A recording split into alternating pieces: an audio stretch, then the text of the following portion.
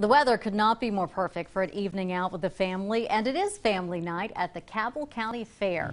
13 News reporter Tiffany Lopez joins us there live now. Tiffany. Good evening. It's the official start to the 36th annual Cabell County Fair right here at Pumpkin Park in Milton. And you're right, the weather could not be more perfect. So round up the family for family night. There are superheroes walking around. There are Disney princesses walking around.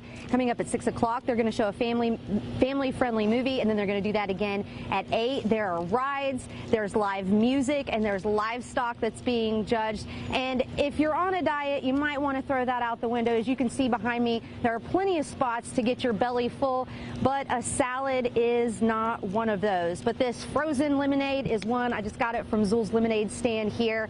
Now, coming up at 6 o'clock, I'm going to show you a homemade good that you will only find here at the Cabell County Fair. Reporting live in Milton, Tiffany Lopez, 13 News, working for you.